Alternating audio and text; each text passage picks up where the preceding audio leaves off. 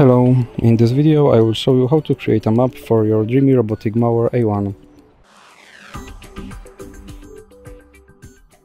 So you have to start by opening your application, and you should see a screen like that.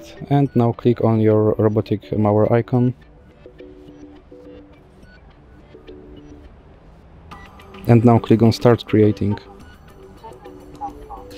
Now click on Complete icon and then click on Start Calibration. Now click on Complete,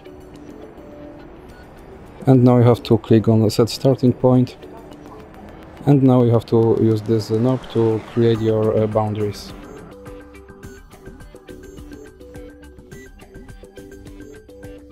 Now click on Close Boundary,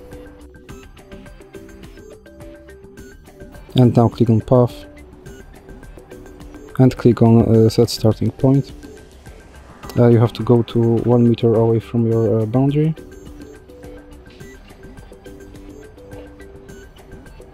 And click on Set Starting Point. Now you have to drive to your charging station. Now click Got it.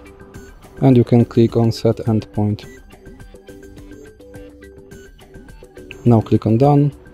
And click on Finish Map. Now click on Use,